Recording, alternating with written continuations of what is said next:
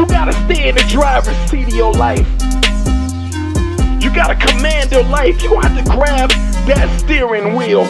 Using God as your GPS, you gonna have to grab that steering wheel and take control of what you're doing. Take responsibility for your actions. Hold yourself accountable. Give permission to the people around you to hold you accountable. God loves us all. God loves us so much. He will send people around us to bless us and show us how much He loves us, help guide us, help feed us. We gotta learn how to receive that love. We gotta stay healthy enough to receive that love, feed our good wolf, and know how to give it back. Know how to stay in community. God loves us. God loves us.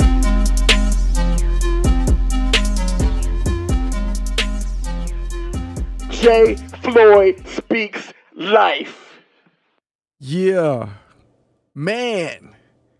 Woo. Welcome everybody, man. Thank you for joining us. Thank you for joining me, man. Welcome back. This is the first episode of season 2. Season 2 of J. Floyd Speaks Life. I want to thank everybody for listening, man. I cannot believe how many listens this got and views for when I uploaded it to the YouTube channel, man. So I just want to kind of give you a quick preview. Season 2, man. I'm really I kind of held off. I didn't want to rush into this season. You know, I was really excited after coming off last season. Then I went straight into filming the movie, Mike Berry's movie, State of Mind. And I was super excited. I had so many ideas about who I wanted to interview, the ideas I wanted to touch on. But I didn't want to rush it, man. So I was like, you know, I'm going to wait until until the New Year is rolling around. And then we can really get season 2 popping. So happy New Year to everybody. Welcome back to season 2. J. Floyd Speaks Life, man. I am J. Floyd, the author of The Driver's Seat, How to Get Out of the Backseat of Your Life and Drive in Your God-Given Purpose. I am an empowerment speaker, an author, and a life coach. I'm a healer overall, man. I am also the host of Code M Radio, which you can hear every Thursday at 6 p.m. on WOVU 95.9 FM. My focus is on helping people make that journey to healing through some real issues, man. I like to get down to the dirt, man. No sugarcoating done. I don't mind being the challenger in life. You know, I believe in our best way of success and getting in God's will is to embrace a lifestyle of challenge. You know, we all need challengers, and most of the things that we get frustrated about are not things that are against us per se, but are pushing us back towards our purpose, strengthening us. And that's not always fun, man. So, but it's always necessary. So if that's the role needed, then so be it. We put in that work. That's what I do. Check me out on Facebook at J. Floyd Speaks Life. Check me out on Twitter at J. Floyd Speaks Life, and on IG. My handle is J. Floyd Speaks. And this podcast here, which is broadcast everywhere you can find podcasts, including my YouTube channel. So go out to my YouTube channel for J. Floyd Speaks Life and subscribe to that right now. Also, if you are interested in being a sponsor of this show, hit me up at jayfloyd1@gmail.com. That's jfloyd1@gmail.com.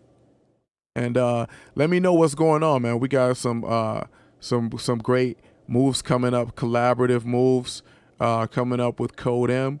Got a lot of people that I'm working with and trying to bring things into fruition in 2020 and see what we can do to further this message of healing, because this is where we are as a community, right?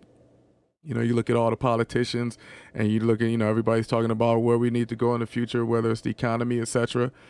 What we really need is healing, no matter where we go in the economy, no matter whether there's a recession, no matter whether there's a boom, the big, everything's going fine for everybody. We still need to do a lot of healing from the pain we have in the past, and we'll continue to create for each other because it's just part of the challenge of life, right? So with no further ado, I'm chilling here in the family room like I always do, man. Again, thank you for joining me. We're gonna kick this off, man, with a lesson of empowerment. So right now, this session, this segment, this speech, this topic is called oxygen. Oxygen. And it's something that was really on my spirit. I moved this in front of a few other topics that we were going to do. And like I said, I still have some interviews. I have some really, really great interviews, man. I know last season, we had Clotia Mack, we had Kelly Parker, we had my man Jeremy Holmes, we had Chef Eric Wells, we had my wife Nia Floyd on here. Man, we have some really good stories and interviews, and we have even more coming up this season, man, and some really big ones. So I can't wait for y'all to peep that out. But right now, let's get into this first one.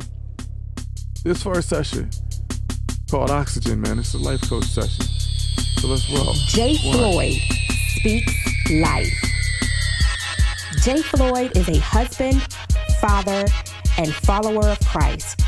After enduring several tragedies at an early age, he faced depression and anxiety for years.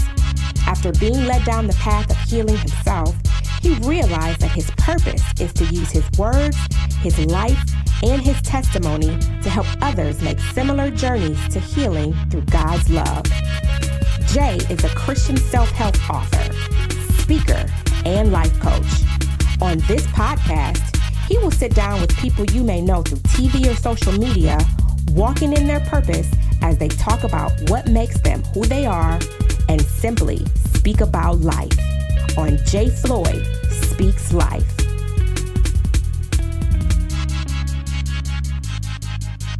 What's up, everybody? What's up, everybody, man? I love y'all, man. I love y'all. I love the fact that y'all tune in. I listen to a lot of Gloria Castillas. Shout out to Gloria Castillas. I really like the fact that so many people nowadays tune in and are looking for improvement. They're looking to do more with their life.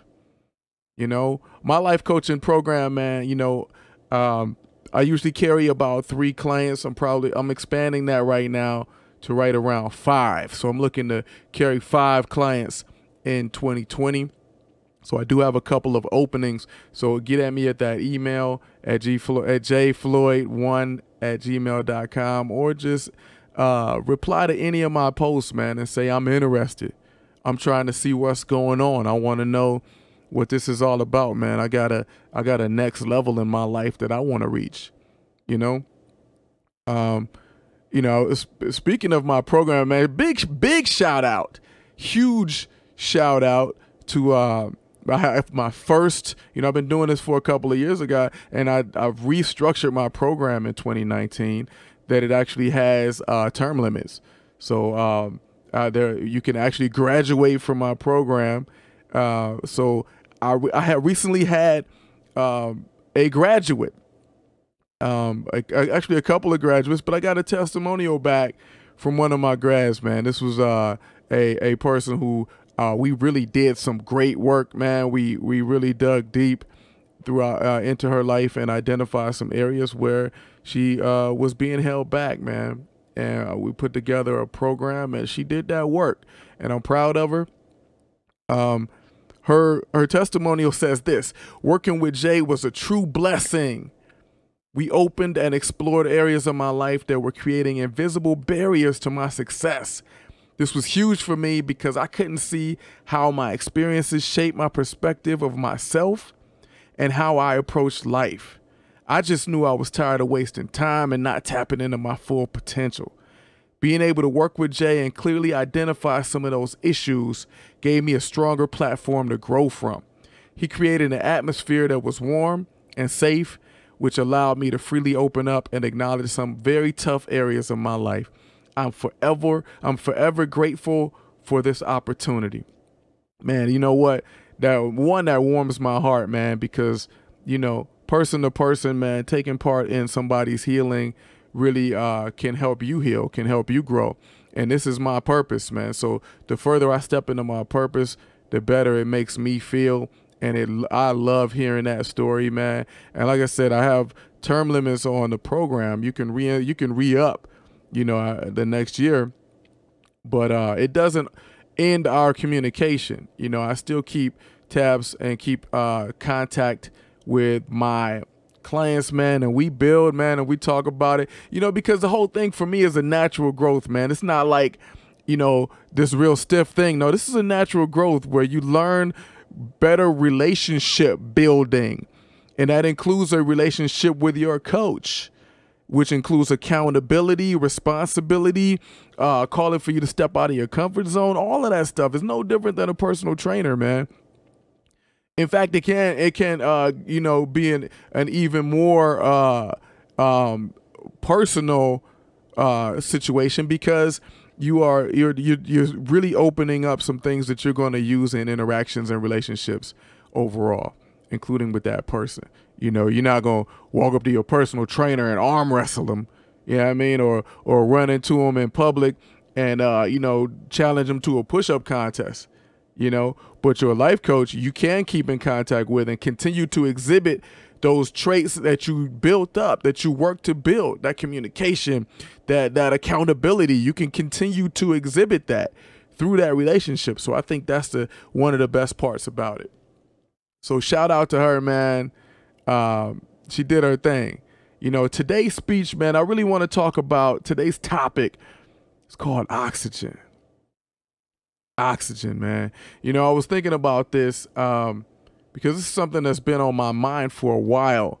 One of the things, you know, you may have heard speakers or pastors deliver sermons about the airplane oxygen mask story, right? You hear this story about how when an airplane is hitting turbulence or hits trouble and the oxygen masks fall out, you know, the instruction from the crew is always, please put your mask on first before attempting to put the mask on other people. And include, you know, the example that we like to talk about is your child. You know, if your child is sitting right next to you, you know, let's say they're 5 years old, man, they rely on you for a lot of things, man. And now y'all are both in this situation where there's trouble and oxygen mask falls out, man. So you know, your first temptation is, man, let me do anything I can to help them. Let me do the first thing I can, which is let me get this on, because even if they survive and I die, I'm fine with that. That's our natural instinct. You know, but that doesn't work in most scenarios. You know, maybe in a drastic case, you know, but in most scenarios, and that's why in that scenario, the best case, they tell you, is to put yours on first, because you can't properly help them if you are not okay. I want us to really, really focus on that, man. And I mean, I want to take that and apply that to our marriage, our relationship with our spouse, our relationship with our friends, our relationship to our children, our relationship to our parents. We cannot truly love and help grow other people if we are not okay, if we don't have a healthy lifeline, if we don't have oxygen, right? Oxygen is one of the most basic fuels of life, right? We take it into our lungs. You know, trees, you know, we kick out carbon dioxide. Trees take the carbon dioxide, turn it into oxygen. So there's that cycle, right? We get our oxygen. Without it, we die. Without oxygen, the brain dies very quickly. You know, no one can hold their breath very long because it's that important to us, right? So in this case, we're talking about the things that are vitally important to life. We're talking about love. We're talking about the fabric of life, your self-esteem, your worth, all of that. You have to breathe for yourself before you can give CPR to anybody else. You walk into a CPR class and they on a dummy. They got the dummy set up and they're teaching you how to do it. They might say, hey, pump this many times.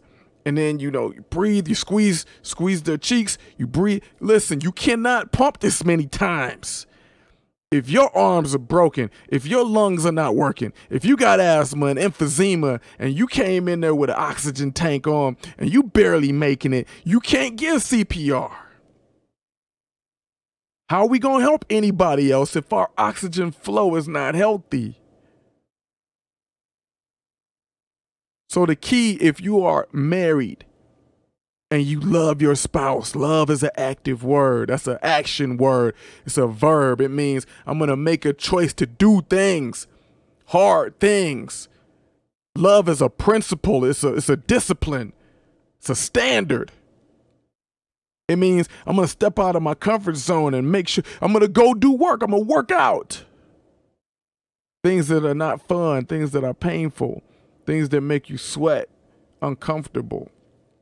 I'm going to do those things to stay healthy because I love my spouse, which means I want to engage in the discipline of doing what it takes to give them proper love, which means the first thing I got to do, if I say I love you, the only way I can really engage in that and fulfill that is if I love me. And I don't mean love in a narcissistic way. I don't mean love in a worship way. I don't mean love in a pampering way.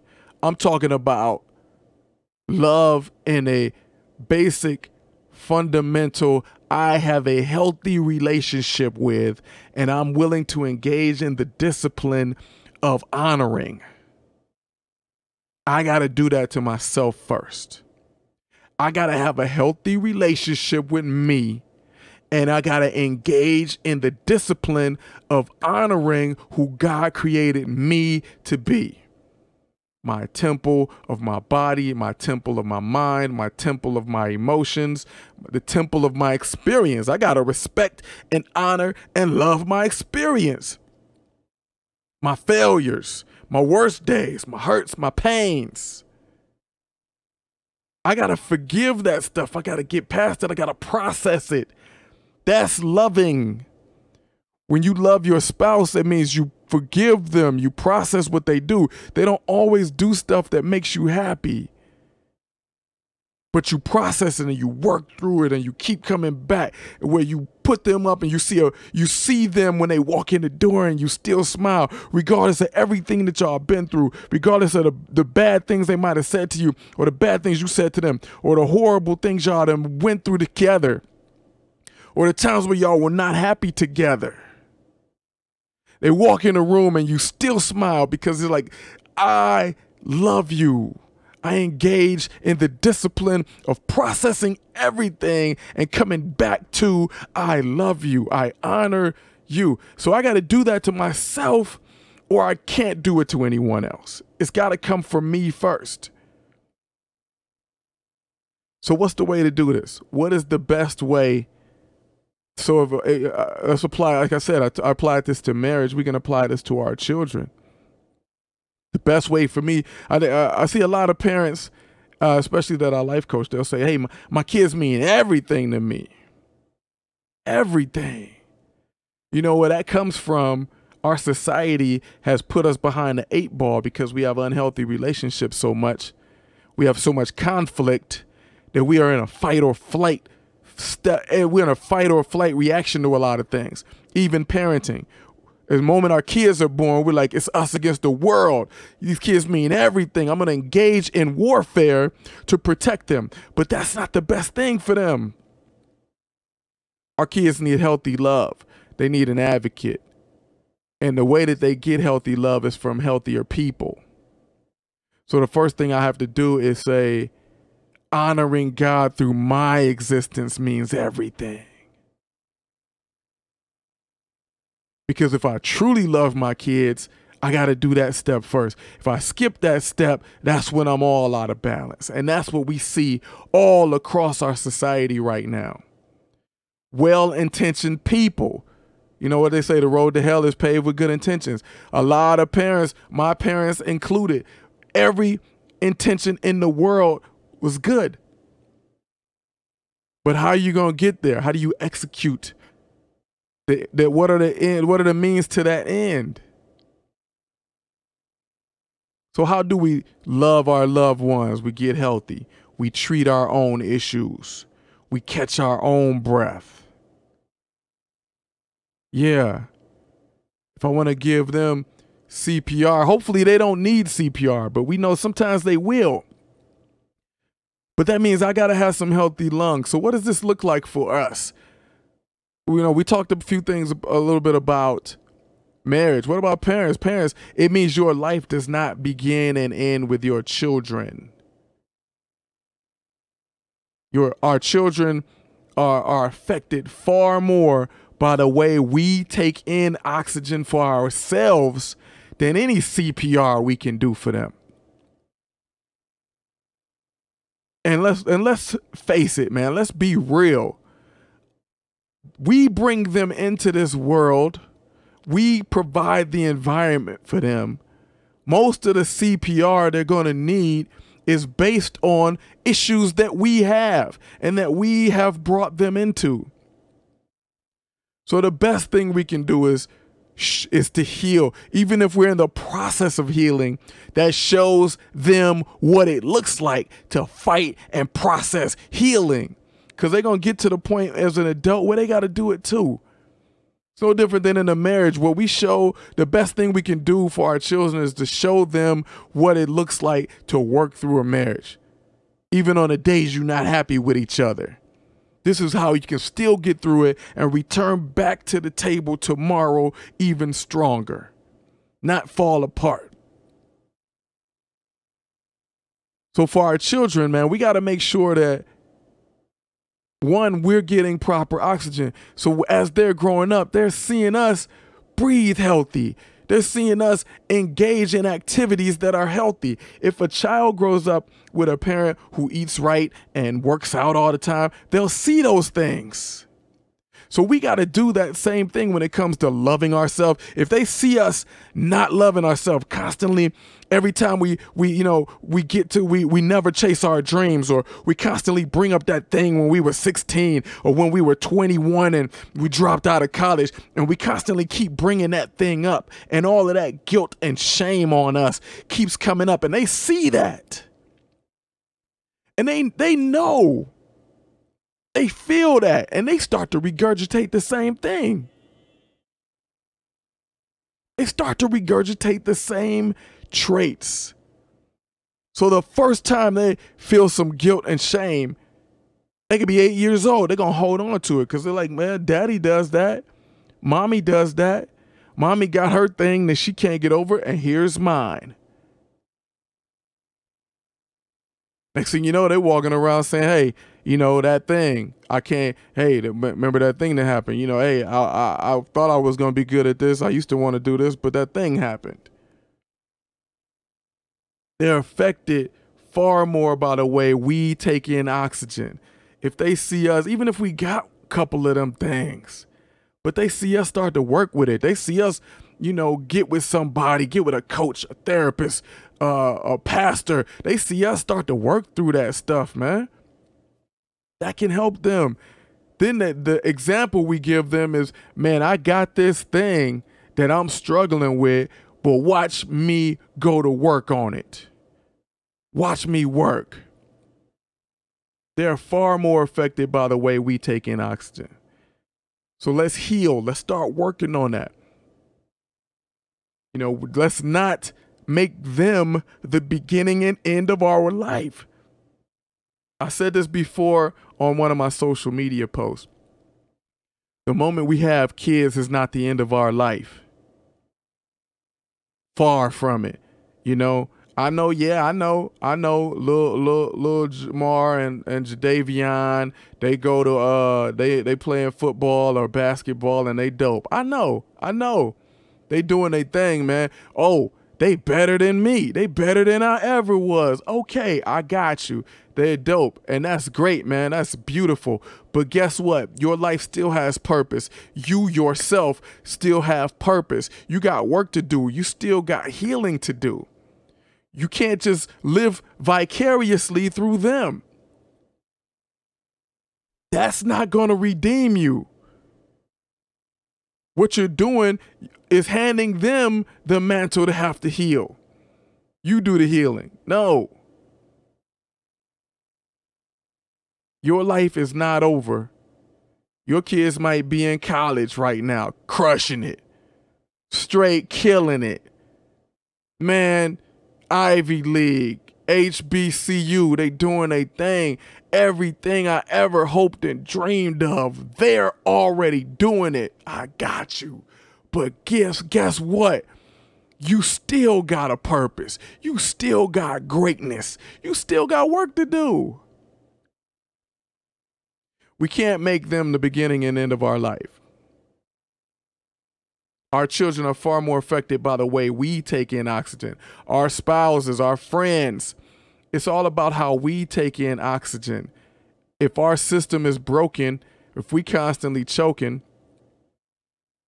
And listen, let me just touch on this thing with the kids one more time. Because a lot of times we really just blowing in their faces. I mean, we're really not giving them CPR. We think, oh man, I got to do this. Man, they're growing up in a shared parenting situation. Oh, man, I feel so bad for them. Out of guilt, let me do this. Oh, I got divorced. Out of guilt, let me do this. Let me help them. They need this help. Listen, the majority of the time, they don't need that help that way. What they need to do is see us heal. Don't blow in their face. That's not CPR. Or in some cases, some people we're not even blowing in their face. We're just fanning them like an Egyptian pharaoh or something. They don't need that worship. They're not gonna benefit from that worship. We want to give our kids what they need, but without a healthy system for ourselves, we don't know what that looks like. We get out of balance. So listen, what does that look like? Single parents love out of guilt a lot of times. I was raised by two of them. My dad remarried, but still divorced parents, they were doing that. I have experienced that. I've experienced doing that myself.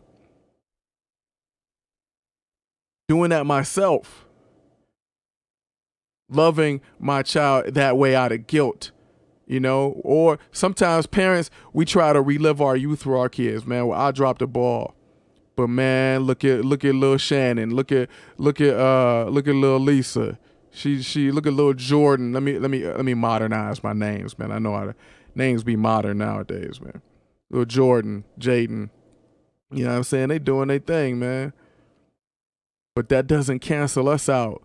We can't relive our youth through our kids. That's their life, their experience. It has nothing to do with ours. It has something to do with ours, but it's not ours. We still have a life that's continuing. Right? What else does that look like? Parents who were abused can fall into the trap of loving through abusive means. Parents who were harshly loved can do the same. Parents who were loved through guilt and shame will relive that, right? The same can be said for any relationship. Marriages suffer the same way. Imbalance in marriage can look like this, right? Somebody who worships their spouse. That's not healthy love. We have to receive the healthy love. So, or somebody who does the opposite, somebody who refuses to submit to the fact that they're married. Man, I'm still going out. I'm still doing my thing. I'm still going to be out with my dudes. I'm still going to be out with my girls. I'm still going to maintain connections with all these other. I'm not going to conform to what this society thinks I should do. A lot of times that's out of resentment and out of unhealth before, right? Because getting our own oxygen is vital. Now, I don't mean that to do this, you got to go off and be selfish. I know a lot of things, a lot of, social media and all of that stuff, a lot of articles will tell you to do that. Or you better go get you spa day, vacation day, me-cation, staycation, whatever. Listen, I'm gonna break it down real simple, man. It's 5 things how to get your oxygen up, man. 5 things, and this is one of the things you need to focus on. This is not selfish. This is loving. And in order to love, it starts with us, right? Number 1, learn your love language and tell the people around you what it is. Learn your love language and tell the people around you what it is. Get that book by Dr. Gary Chapman, The 5 Love Languages. He's got like 20 versions of them. Shout out to Dr. Gary Chapman. I want to be like you one day, right? But that book is dope. The book is deep. Go get it. Figure out what your primary love languages are and tell the people around you what it is. Don't expect people around you to be mind readers, right? Tell them what it is. Tell them who you are. Communicate. Number 2, get you a coach, man. And this is not an advertisement. Well, it can be. You can sign up with me. Like I said, I have 2 slots open, but once those slots are filled, I don't know. But, there's a lot of coaches around, man. And it doesn't even have to be a life coach. It could also be a counselor, a therapist. It depends on what you need. Psychologist, pastor, minister. It depends on what you need. But I would say a lot of things that a lot of times we're dealing with this unhealed hurt. It's not easy at all to do it by yourself. You need you need a fresh pair of eyes, someone else to walk through that dirt with you. There's a reason why it's stuck back there in the dirt. All right. So number 2 is get you a coach. Number 3, set some healthy boundaries.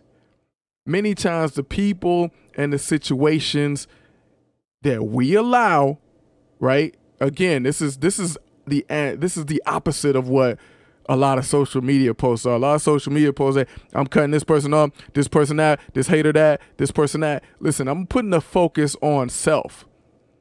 A lot of times the people and situations that we allow around us are keeping us unhealthy. Keep in mind, I'm saying this is not, you can't control other people. You control yourself. That's why boundaries, you read the book Boundaries. The boundaries are for you. You can't set a boundary on somebody else. That's asking for misery. You set a boundary on yourself. What are you willing to tolerate? What are you willing to be around? People who are unhealthy themselves could be breathing off you. They could be breathing your air. Friends, parents, spouses, etc., sucking the oxygen out of the room. Many times this stuff is unconscious, so I'm not saying it's malicious, but we can do a whole nother show on boundaries. But man, you better start speaking up when you know somebody or you recognize somebody around you is doing something toxic. You will never heal if you don't. I don't care if it's your mom. You owe it to yourself to be like, Ma, listen, can I talk to you for a minute? In all due respect. With all due respect, listen, when you say that, this is how it's hitting me, and it's been hitting me like that since I was a child. And I'm not trying to fight with you, Ma. I'm not trying to fight with you, Dad. I'm not trying to fight with you, Unc. But listen, Auntie, I want to tell you in all honesty and with all due respect, this is how it's hitting me. So I would like if we can work through this. And if we cannot work through this, I'm going to enforce my boundary. You're not going to yell at me. You're not going to treat me a way I don't want to be treated. I will take myself out of the situation and provide plenty space. Plenty space, right? You will never heal if you don't have those conversations. So number 3 is set some healthy boundaries. Number 4, get on your journey, man. You gotta love yourself. I ain't talking about spa days. I'm talking about those journeys back to the times in your life where you got hurt, where you got torn apart, and learn to forgive yourself, man. They say most of us end up stuck at the point in time where we receive the least love. So with that being said, look back for you. When was that? And what do you need to do to get past it, process it, right? Because listen, I mean, it could have been a horrible situation there. Then I've heard a number of them, you know, in my time as a life coach and as a friend and as a counselor, as a counselor and mentor. I've heard a lot of stories and been through my own horrible stories. So, and here's the thing, a lot of times there was other people in these experiences. These are not things you did to yourself or went through by yourself. But the thing is, you are the one who you have to live with out of that situation. Those other people may not be around. You're going to be there and have to live with yourself. So you have to go back to that day and try to find a way to process it. Start having healthier relationships with the past versions of you so you can learn to breathe some oxygen, man. Because then when you do that, you can enjoy you. Get moving in your passions. Get moving in your purpose, man. Start, hey, man, I used to love to boom, boom, boom. All right, I'm about to get into doing that. Let me network with so-and-so and let me get that going on. You know, instead of being frozen and locked in a box. You know, when you do this, then you can properly love your spouse, your kids, your friends, your family. They get healthier love from you. You know why? Because you're cleansed of that resentment. Because you didn't feel fulfilled. You're not looking to them to do it. You're cleansed of that guilt. Because you've forgiven yourself. You've moved past that, so you don't have to love them out of guilt. You start to cleanse your love, man. You get good, clean oxygen. And once you can do that, man, then you start to breathe. And you start to see life differently and your perspective changes. Now held back by so many chains behind you. Oxygen. Yeah. How that feel, man? We're going to take a deep breath right now. Be watching my man Funk Roberts, man. I like to watch his YouTube videos, man. The Over 40 Alpha, man. Yeah, I'm over 40. Shout out to the Over 40 crew. Be your age, man. Be your age. Represent your age. But, you know, I watch it, you know, I do Funk Roberts Over 40 Alpha workout.